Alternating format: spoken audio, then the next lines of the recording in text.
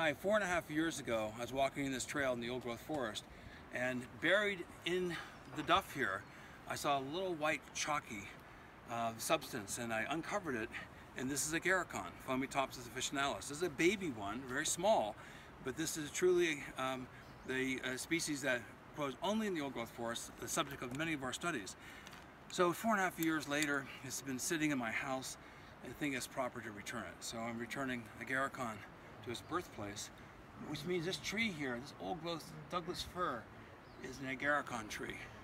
And I think Agarikon acts as an endophyte, protecting the tree from quick to kill fungi. So I'm going to return Agarikon back to its mother.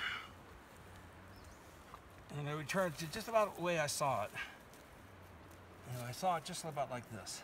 Just a peak of a white poking through, and I thought, what is that? I uncovered it, it was Agarikon. So full circle. Done.